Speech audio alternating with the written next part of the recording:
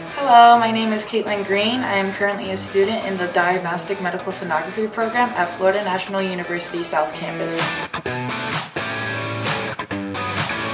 Right now we are doing a 3D, 4D scan on the biometric fetal ultrasound training phantom.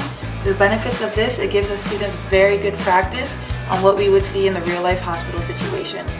Right now this gives us a great detail of what a baby would actually look like. It also gives us more detail to see if any pathologies inside the brain or cranial area. And this is just great practice for our students, and it's a great tool.